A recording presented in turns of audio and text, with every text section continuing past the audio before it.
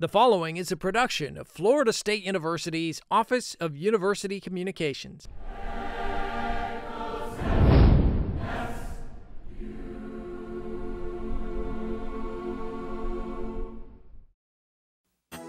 Coming up on FSU Headlines, Florida State University dives in to recover ancient clues about the state's earliest inhabitants. Florida State unveils a special honor with a very public display of appreciation. And state lawmakers visit campus with a renewed focus on higher education. Stay tuned for these stories and much, much more. FSU Headlines starts now. Hello and welcome to another edition of FSU Headlines. I'm Dennis Schnitker. And I'm Nora Bertollet. Our top story, divers make an unexpected discovery at the bottom of a river, not far from Florida State University's campus. The discovery was actually made below the river bottom. Divers from FSU and other institutions excavating the riverbed recovered stone tools and mastodon bones. Those tools and bones prove human beings were living and working together, using sophisticated tools much earlier than scholars had previously believed. About 2,500 years earlier, those bones and tools they found, they're 14,000 years old. And that discovery is changing the way we view our history here in the Southeast United States and beyond. FSU Headlines reporter Mark Vaughn explains. This bone right here is the jaw of what we call a camelid, so it might have been. It's not every day that you make a discovery that could change the way we view our history. But that's exactly what Florida State Assistant Professor of Anthropology Jessie Halligan and her colleagues have done. We just have this one data point that is unambiguous, so we've got to re-examine everything we thought we knew. So it's kind of opened up this whole new world of First American studies. Professor Halligan and her colleagues from Texas A&M and Michigan unearthed some stone tools along mastodon bones in the Ocilla River here in Florida. The Page Ladstone site, as it's known, is about 30 feet underwater in a sinkhole.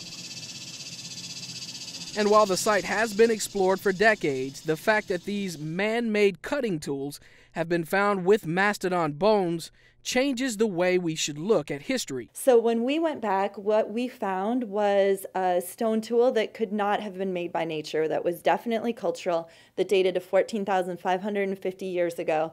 We reanalyzed the tusk and figured out that there's no way that the marks on it were made by any natural process, that the easiest explanation is that they were made by people.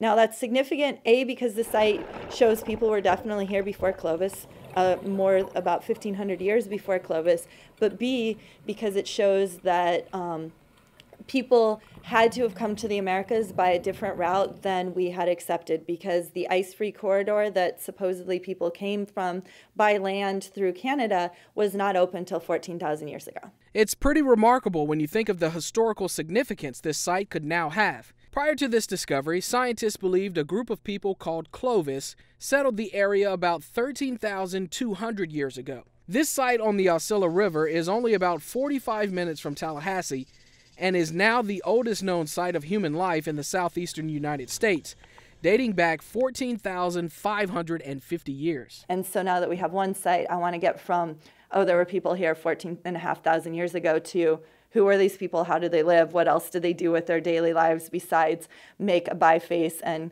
cut a tusk out of the skull of a mastodon? Like, I want to know more about their lives. Halligan's research is published in the academic journal Science Advances. Mark Vaughn, FSU Headlines. The discovery has been covered by news outlets from around the world, including the New York Times, the BBC, the Wall Street Journal, and many more. Well, the Florida Senate is making news by making the state's public university system one of its top priorities. Florida Senate President-designate Joe Negron recently paid a visit to Florida State University with some of his legislative colleagues to talk with students and administrators about the state of Florida's future. We had 5 leading senators from our Florida Senate come, including the next president of the Florida Senate, who obviously has a lot to do with funding for higher education, and plus several of his key folks that will be in his administration. So it was a good chance to showcase Florida State. Particularly proud of our students who they met with on several places in the campus. And I think they thoroughly got a good understanding of the quality of students we have and the kind of programs that we have at Florida State University that's advancing the ability of our state to move ahead. I just tell my kids you're a student first, that's first, and everything else is secondary. But if you don't do the student part, you don't get to do all the other stuff. This is probably the first time ever that I can remember in my time at, in government over here, seeing a leader of one of our House or Senate take the time to visit all 12 universities. So for us, it was an opportunity to showcase the great programs at Florida State, to showcase the quality of students that we have, and to give them some kind of understanding that these students are going out and they're making a difference in the state of Florida and indeed the world for that matter.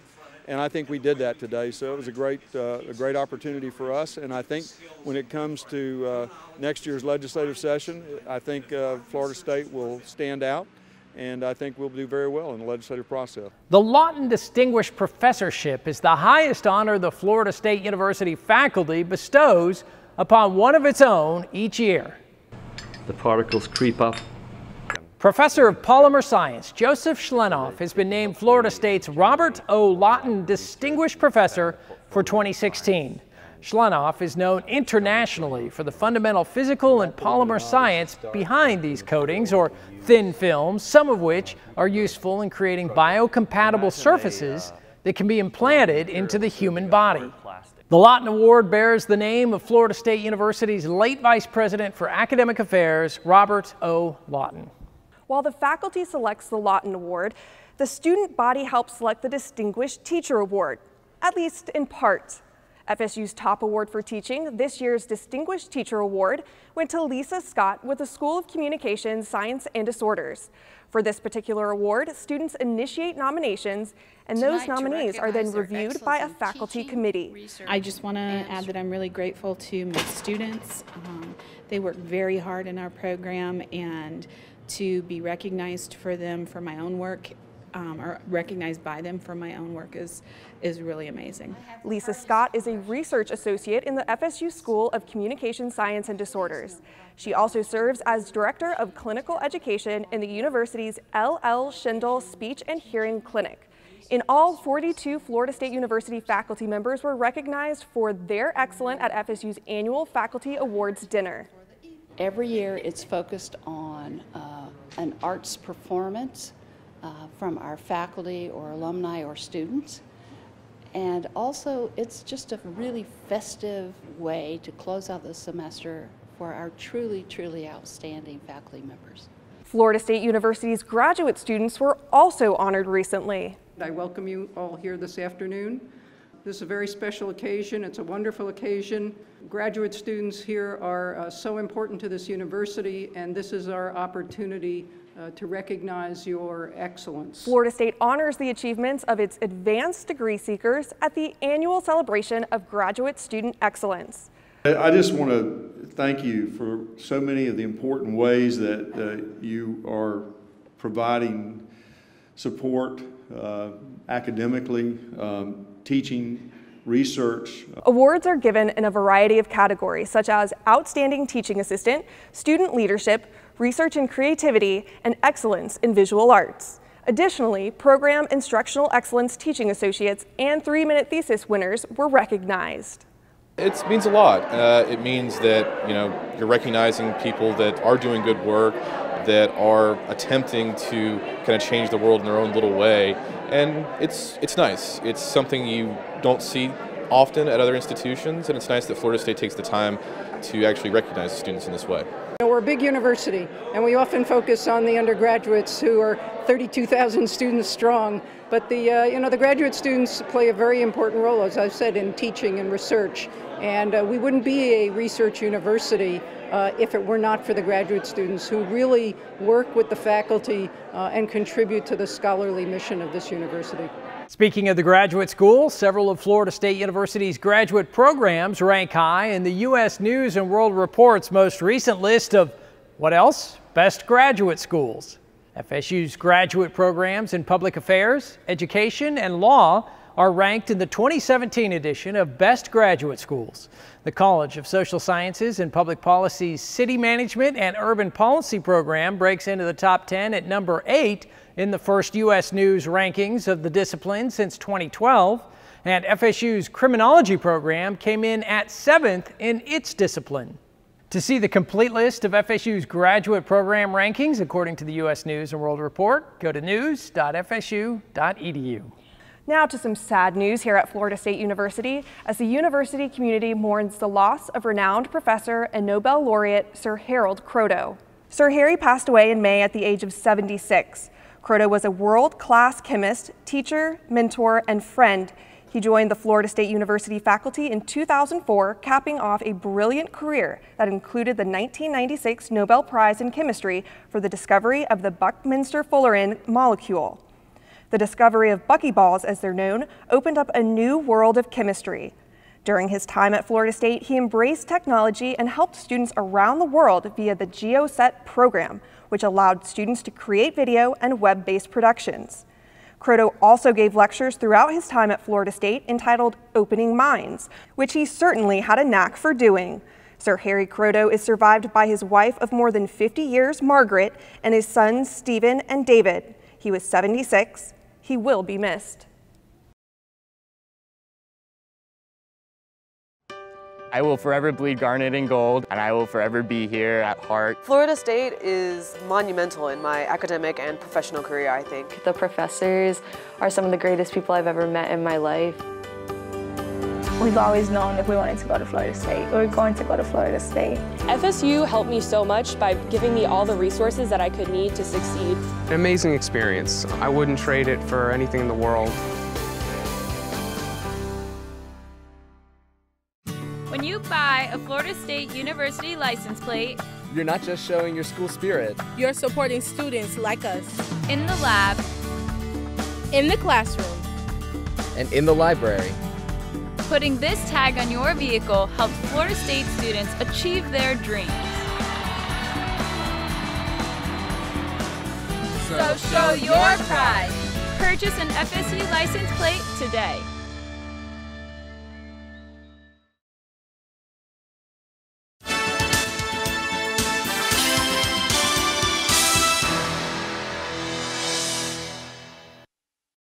Welcome back to FSU Headlines. I'm Dennis Schnitker. And I'm Nora Bertollet. In our next headline, we celebrate philanthropy at Florida State University. That's right, Nora. FSU honors its most generous donors with a PDA, a very public display of appreciation. Take a look. This is the first time we've ever been able to recognize cumulative giving across the university. And so saying thank you to the people who make the difference is really important. People don't give because they want their name on a wall. People give because they want to accomplish something meaningful with the money that they've been able to earn. I think that it's just important for us to give back and to pay it forward. We are so grateful for everything that you all have done for Florida State University to make it truly an excellent place and a place where dreams come true, Florida State University. So without further ado, let's look at the board.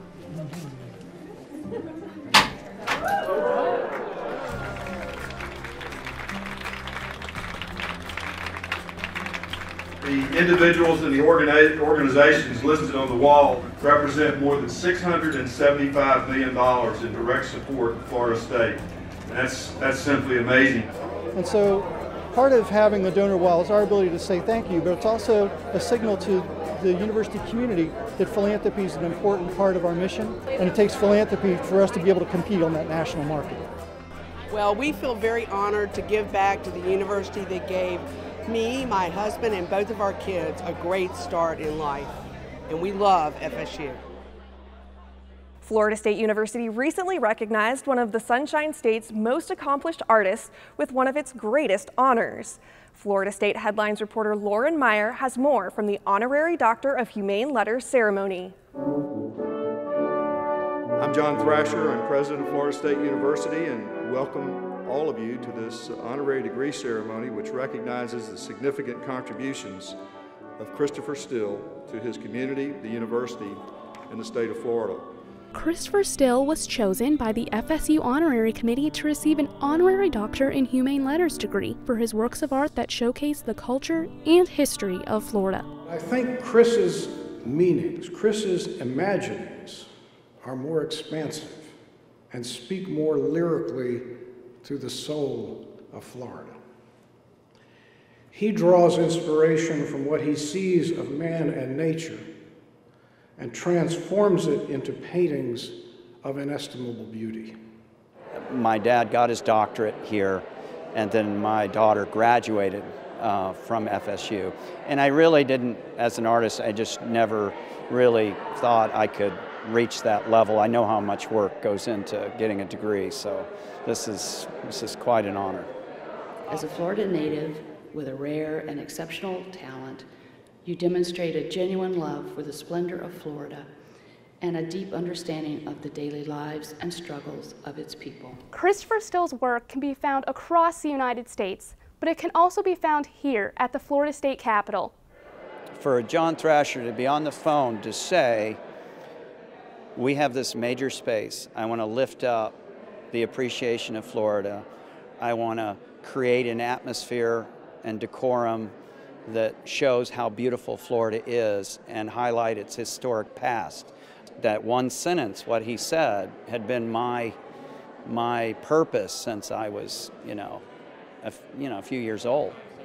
Chris is an incredible artist, incredible historian for the state of Florida, and you combine those two things together, I think Florida State University represents that. After years of painting Florida's history, Christopher is now an important piece of Florida State University's. For Florida State Headlines, I'm Lauren Meyer. And if you ever get the chance, you should definitely check out those murals inside the House of Representatives at the State Capitol Complex. What an incredible legacy Christopher Still has here in the state of Florida. I would say the honor is definitely well deserved. And speaking of art, did you know Florida State University's College of Social Work hosts a special summer camp every year? Boys and girls spend a week on FSU's campus learning all about college during the Arts and Athletics Camp, and they have a blast doing it. We're not going to lie, a lot of campers come for the sports, but they get a whole lot more. So we kind of use the athletics to kind of hook the students into it, and some of them really definitely gravitate towards that. But we're also showing them that there's ways to go to college that don't necessarily revolve around being good at athletics. The camp focuses on the opportunities that college provides, as well as enhancing leadership and communication skills. They'll be participating a lot with our club sports as well as our athletics, just to kind of get out into the nice Florida weather and play some games. They'll also be doing some art projects throughout the week, and they always put the art projects around a theme, so it's definitely something that they get to play in with throughout the week. While the FSU College of Social Work takes the lead, other campus partners include the FSU Career Center, the Center for Academic Retention and Enhancement, and the Athletics Department. At the end of the week, we definitely see a change in our campers. They are definitely more encouraged about college, and they definitely learn about some of the other avenues on how coming here really is a possibility. And once attending college becomes a possibility, well, life becomes a whole new ballgame. For more information on the College of Social Work's Arts and Athletic Camp, visit csw.fsu.edu. Elsewhere on Florida State's campus, the Florida State University Police Department's motorcycle unit played host to fellow officers from around the country during the annual Capital City Challenge. This challenge is a unique event that helps motorcycle officers train and raise funds for worthy causes. Law enforcement teams from around the state participate in the motorcycle challenges and raise funds and awareness for great causes like the Leon County Special Olympics. The bigger picture is we're raising money for the kids. It's all about Leon County Special Olympics and raising money for kids organizations. We've donated to Kids First.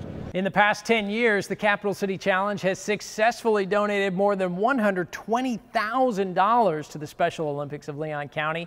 And Nora, you can expect that number to increase after this year's event. Well, coming up next on FSU Headlines, we head out to the ballpark to catch up with baseball and softball.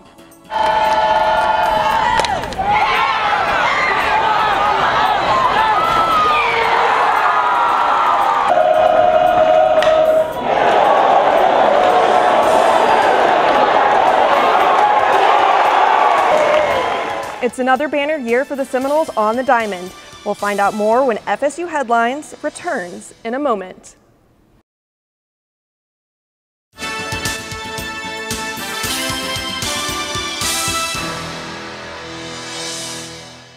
Welcome back to FSU Headlines. I'm Dennis Schnitker. And I'm Nora Bertollet. It's time to talk sports. As the college athletics calendar winds down and summer heats up, FSU's spring sports teams wrapped up the school year looking for titles. The golf, track, baseball, and softball teams all made a run. But how did they do? We looked to FSU Headlines reporter Mark Vaughn for that answer. He joins us now. Mark? Hey, Dennis and Nora. Well, as the temperatures rise during the summer months, so do the stakes during postseason play. The softball team heading to the Women's College World Series out in Oklahoma with high hopes, and they played their way into the Final Four, if you will, taking on Auburn in the double elimination round, looking for a shot at a national championship. After beating UCLA and Michigan, the Noles played a comeback performance for the ages, trailing 7-4 before a 3-run bomb tied things up and sent things into extra innings.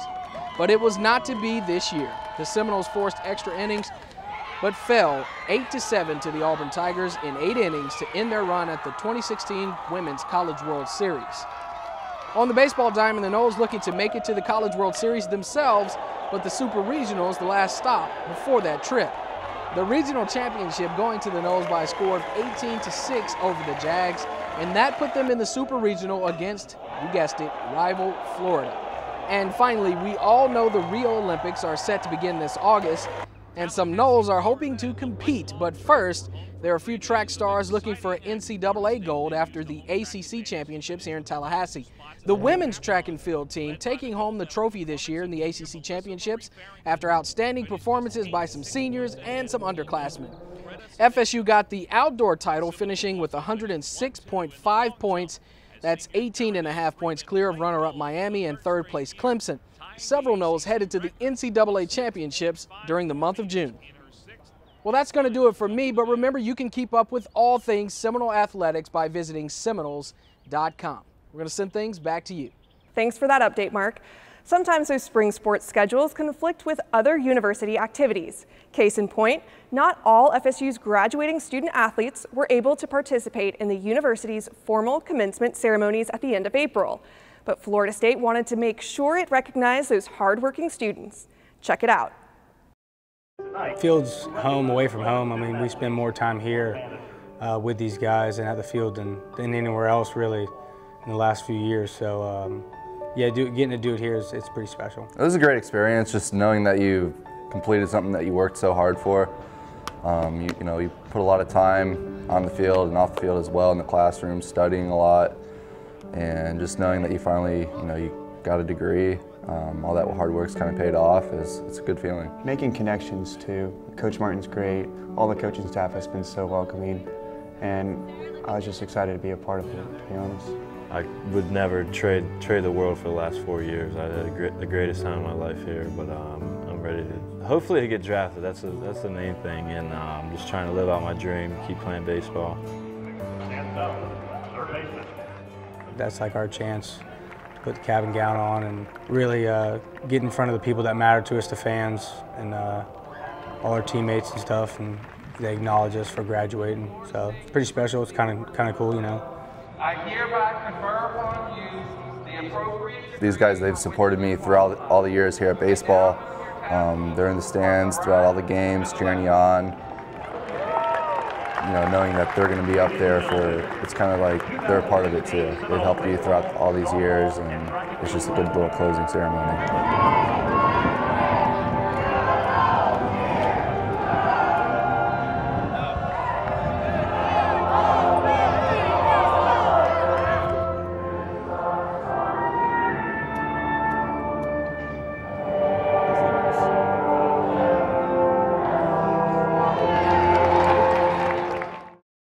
7 FSU baseball, 2 softball, and 2 track and field student athletes took part in the special ceremony. Congrats to all our graduates. That just might be their biggest win of the year. Olympic fever is heating up as the countdown to Rio 2016 draws closer. FSU Headlines reporter Matt McMahon shows it's not just our student athletes working hard to earn Olympic glory. Chris Stanley knows track and field. The Florida State University researcher ran competitively in high school and college. He's still involved with the sport, but now in a different capacity. Chris has been selected to travel with the U.S. track and field team to the World Championships this summer in Poland. I think I got a little more excited when some of my apparel showed up. It became more real to me. You know, UPS driver delivered this, bag with all this USATF apparel, and the instructions demanded that I try it on to make sure it fit. It became a little more real, at that point. The opportunity will not only benefit his own work, but of course help the athletes of the U.S. track and field team as they prepare for their last competition where they can qualify for the 2016 Olympics. And as an alumnus of Florida State University and an adjunct professor at FSU's College of Education Sports Psychology program, Chris is excited to bring this experience back to a new generation of Seminoles. Yeah, I'm thrilled, again, not just for the opportunity to be able to do this work, but also in some respects do it on behalf of the university, and coming back afterwards with an experience to share with the community and the students here. Chris is one of 2 sports psychologists chosen to travel with the USA track and field team in late July. For FSU Headlines, I'm Matt McMahon. Thanks for that report, Matt. It's great to see FSU playing such interesting roles in sports, athletics, and research at so many different levels.